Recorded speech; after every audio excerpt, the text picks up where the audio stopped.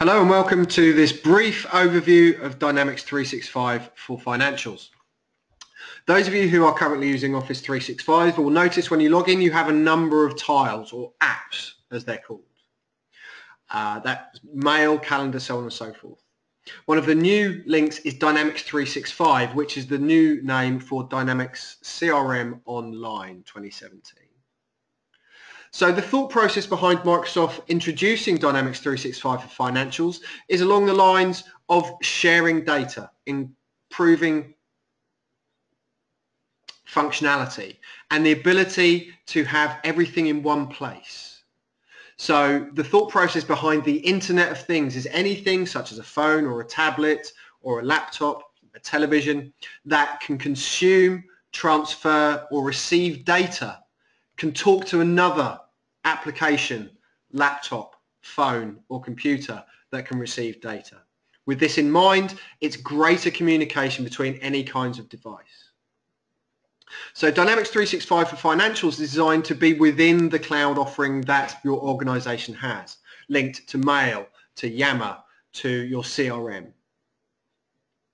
So just to give you a navigation around Dynamics 365 financials, I've already logged in and here is my setup. So the first time you log in, you're presented with your home page, and the home page can be tailored to what you do on a day-to-day basis.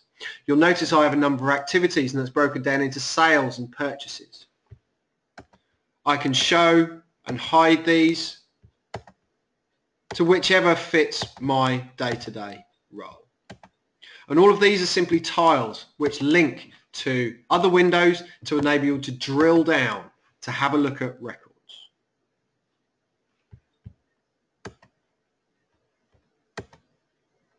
I have a number of on-screen reports, which again I can drill down from.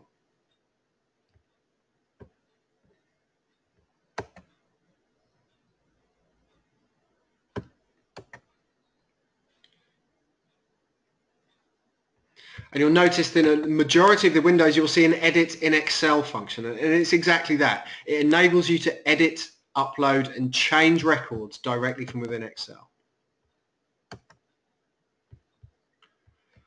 I have shortcuts to specific tasks I want to do. So let's say I want to do a purchase invoice. I click on my tile and it opens up a specific purchase invoice. Same for sales, orders and quotes. I can inquire against specific nominal codes and again drill down and show my entries.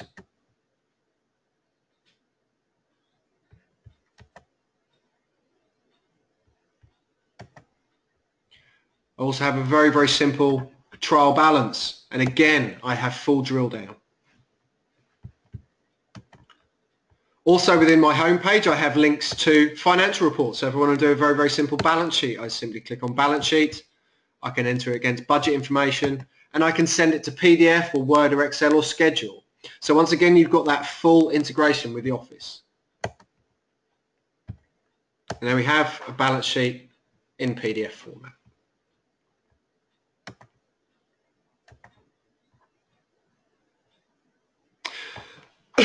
From a navigation perspective, I've got very simple shortcuts to open up my customers. And again, I can view everything that relates to my customers as a whole, any invoices, individual balances. I can do a trial balance of my customers directly from here, which again, I can send straight to PDF.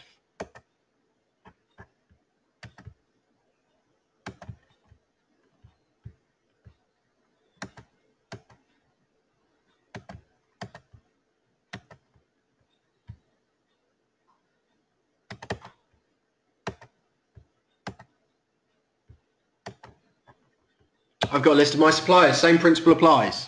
And from here I can actually create transactions as well. So if I want to put an invoice on for that one particular supplier. And a list of my stock items that I sell as well. So you've got a nice catalogue, very easy to import pictures, catalogues, so on and so forth.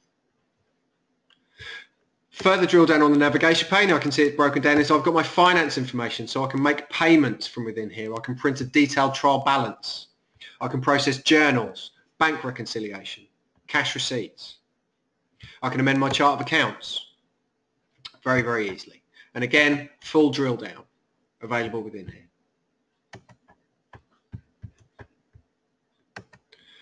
Under my sales, I can do quotes, orders, invoices, manage my customer balances. I can send specific transactions or customers through for approval.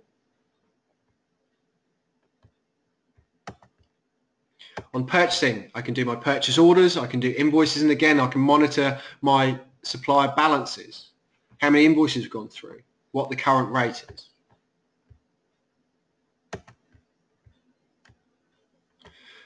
As I said before, you can send payments, invoices, suppliers, customers through for approvals and different levels of approvals. That's all done via email, and should you have any approvals waiting for you to action, these will all appear within your approvals page. I can do budgets, cash flows, fixed assets very easily. And if I need to process timesheets, expenses, so on and so forth, I can process those through my self-service. One thing that's very, very handy is the setup. And there's an assisted setup routine which ensures that you follow steps that you need to complete in order to be able to use the system. You'll see I've done a number of these and they flag them as completed. And each of the ones you need to follow are simple wizards.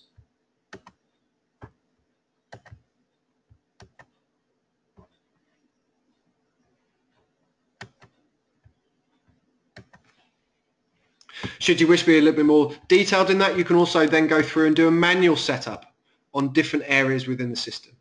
You can create links to other applications, to CRM, to PayPal, elements such as that.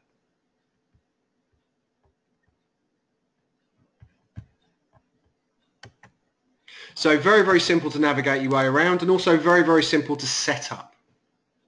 So just to show you some of the functionality and some of the things you can actually do is I'm going to create a quote directly from Outlook, which will then feed through to Dynamics 365 for financials at the same time. So I've already logged into my Outlook and I'm just going to click on New to create a new email. So down the bottom here you'll see I have a number of icons which relate to Dynamics 365 for financials. I'm going to click on that one. And so what would I like to do? Would I like to have a look at my contacts? Or do I want to create a new transaction? So I'm going to create a new quote.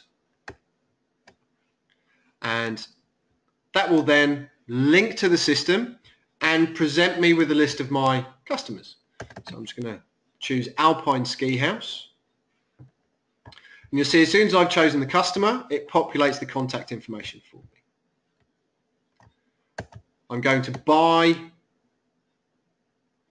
from my list of items. I'm going to buy a desk.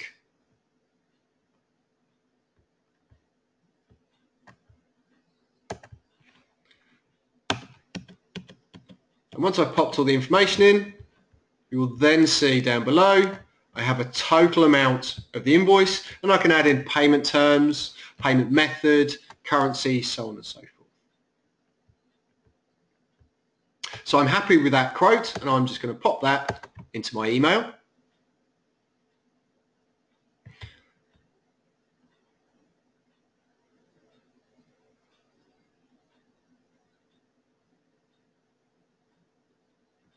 And there we have my sales quote information with all the details I need built within it.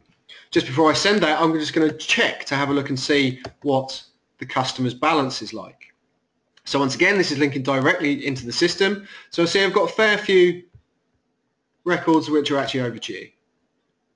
I've also got nice little diagrams and also a link to the amount of transactions for that one particular customer. I can also check their bank accounts and open up all the individual entries for them. But for the time being, I'm happy with that, and I'm just going to send that. So on sending, that will have sent it through to my Dynamics 365 for financials, and I'm just going to look at my customers. And you'll see my Alpine Ski House has got a greater balance, so I can click on them. And you see I have a number of ongoing quotes. So here we have all the quotes that have gone through.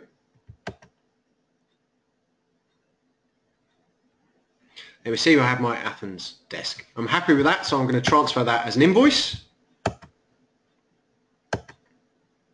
which I can now see. And I could potentially send that for approval to line manager, budget holder, so on and so forth. I'm happy with that. So what I'd like to do is I'd like to send that directly to the customer. And I'm going to send this in an email so I can show you how the email looks.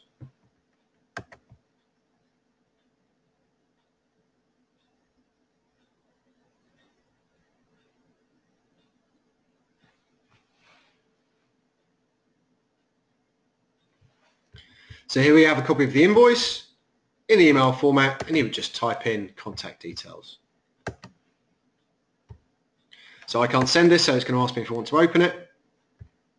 And here's a copy of my invoice. Now, if I had set up a link to a payment method, what I would have is a shortcut built onto the invoice to link me directly to my payment methodology, whether that be PayPal, so on and so forth, where the customer could pay that invoice directly from a shortcut on the invoice itself.